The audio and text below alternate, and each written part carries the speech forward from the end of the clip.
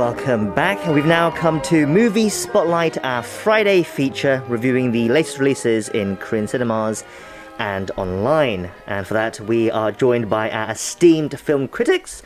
First, to the right of me, we have Jason Bechervaise. Hello, Jason. Hi, Jang. How are you? I'm good, thank you. And to my left, we have Darcy Paquet as well. Hello, Darcy. Hi. Happy to be here. Yes, today we are doing something that we've not done in a while. We're discussing two new Korean blockbusters that are out now in cinemas.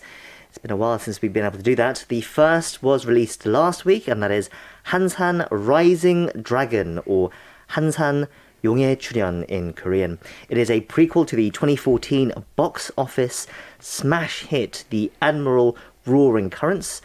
And a third film in the series is coming as well, I understand. Jason, can you tell us about this trilogy first, centered on the famous Korean Admiral Yi Sun-shin? Yeah, absolutely. It began with The Admiral Roaring Currents, or Myeongyang, in 2014, sold over 17 million tickets. You know, extraordinary, the number of viewers that it attracted. It remains the most successful film ever in Korea. It was directed by Kim Nam-gil, one of his most well-known films. Before that was War of the Arrows, or Hwal. Roaring Currents starred Jae-rim as the famous Admiral Yi Sun-shin, who led victories against the Japanese Navy during the Imjin War in the 1500s, despite being significantly outnumbered. Yi Sun-shin is a figure I think Koreans generally hugely admire, regardless of where they stand politically. And in 2004, the timing of the film 2014. 2014. The timing of the film was quite interesting because there were three films set out at sea. This was the year of the sail ferry sinking, and there was some concern as to how well these films would perform. But in fact, because I think there was low national morale, I think it really spoke to people in a really big way. And so now we have two other films that are forming part of this trilogy.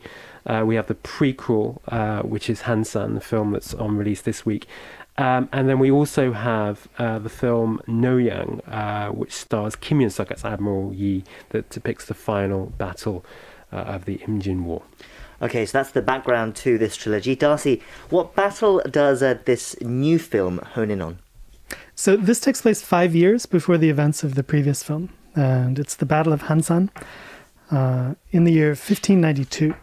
So the Admiral at this point is, establishing himself within... a bit more green. Yes, and so he doesn't have the reputation that he had in the middle film, but he's played in this film by Paquet.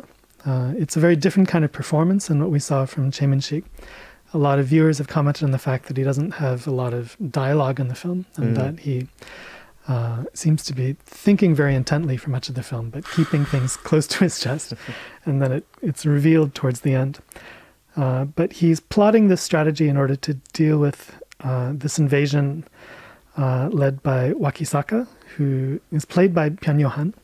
Like the previous film, the Japanese characters in this film are played by Korean actors, which is another thing that some people might criticize, or some people might argue that it helps the box office to have a kind of recognizable, some star power in those roles. It also stars An Sung-gi, Son Yeon-ju, mostly an all-male cast, except for Kim Hyang-gi, who has a small but interesting role.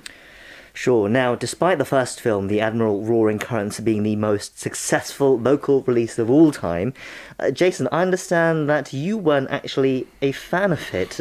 Why was that? And how does this film compare? I just found the first film just a real hard slog. It's really clunky. The first hour of the film doesn't...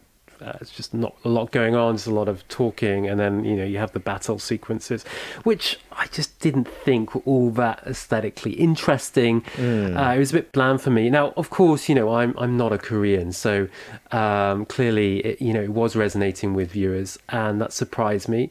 I went to see the film before its release, and honestly, I didn't see it hitting, 70 million missions. Sure. That being said, I don't think many people did. And so critically, I don't think the film really attracted much attention. Certainly overseas, it didn't.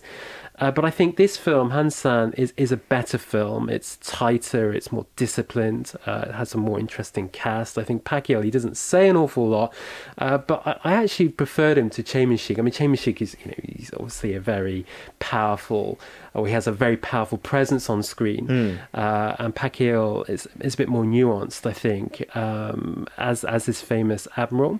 And there's also an interesting ensemble cast. It's a shame we don't have many females in the cast. Sure. But overall, I thought it was a stronger film. The battle sequences are impressive. And I think in terms of the film's pacing, it's far more effective. Interesting. Darcy, what did you think? Did you not enjoy The Admiral that much as well, like Jason, or did you have different thoughts about it?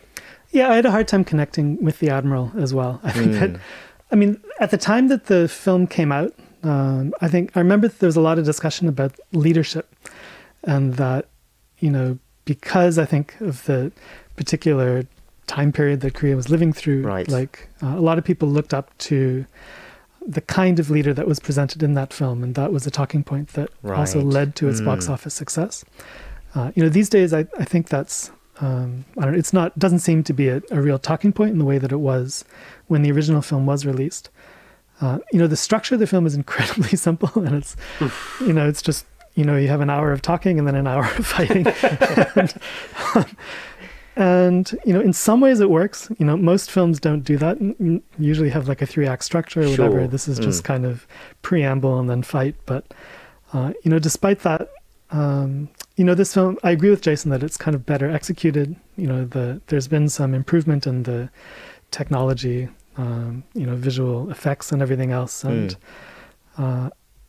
just the way, it is a bit tighter, which gives it a bit more energy, I guess. Right, so overall, both our critics saying it was perhaps a better film than the most successful film of all time in Korea. Jason, how do you see the film performing this time? Do you see it, at least perhaps not reaching the success of The Admiral, but how's it doing so far? It's doing okay. It's sold over 3 million tickets, but so far, but it's it's way behind the pace of The Admiral. I mean, the pace of The Admiral is just truly extraordinary. I mean, it's sold almost 8 million admissions in after 9 days. The pace, I think took a lot of industry observers by surprise.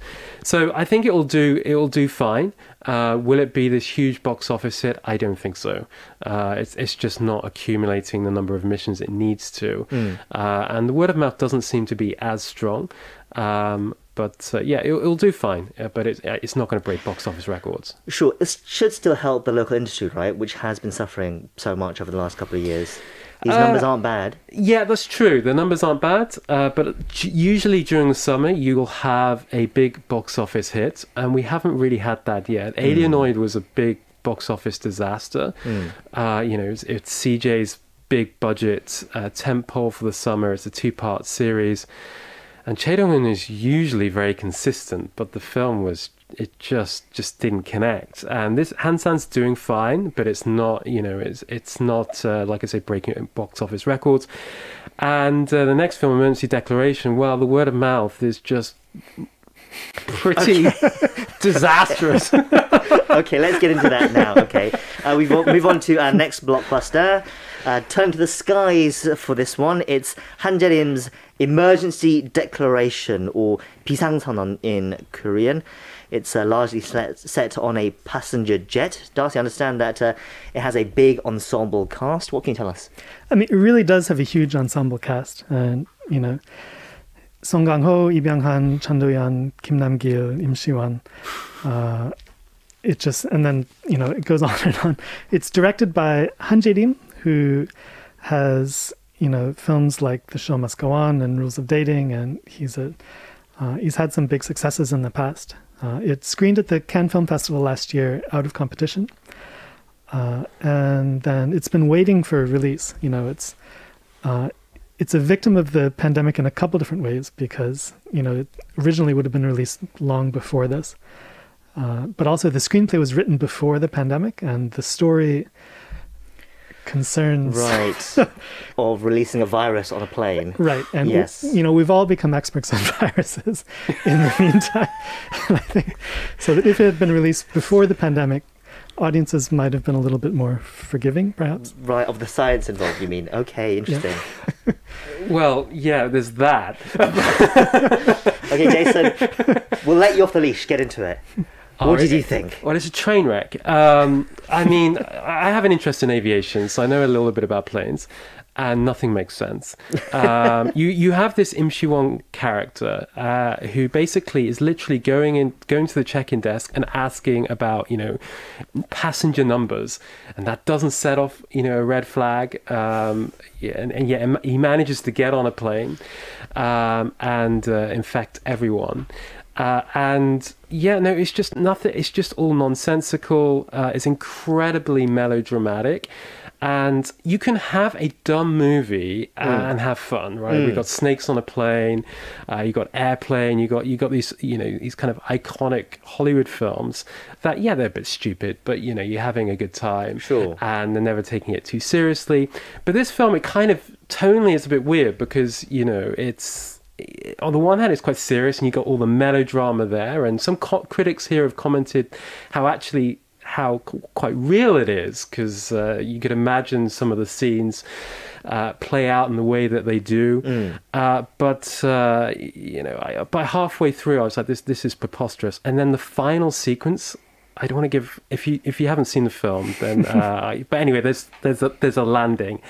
And it's truly ridiculous. And Byung-hun does what he can, but it's not enough to save what is a terrible movie. Right. Sorry. Oh, really, some star names in it as well. Jason, clearly not impressed. Darcy, would you also agree that this is a train wreck, or plane wreck, should we say? A disaster movie. A disaster movie. Yeah, I mean, it's unfortunate the way some aspects of the film played out. I actually like the first hour. Okay, I mean certainly if you're the kind of viewer who needs things to make logical sense and if you enjoy a film, this will particularly torment you. But up until the first hour, I think that you did have this kind of momentum. You have kind of cross-cutting between events on the plane and events back on the ground. There are a number of quite eye-raising coincidences that take place that connect all the various characters, in the way that often happens in disaster movies. But yeah, I mean, it's true. I think the director was very ambitious. I think he tried to do too much. I think that, kind of pushing in multiple directions at the same time. Sure. And so you do get the sense that it kind of spun out of control. Yeah, quite literally. But I am a huge admirer of Han Jae-rim. I love I love many of his films. Rules of Dating, The Show Must Go On. I like The Face Reader.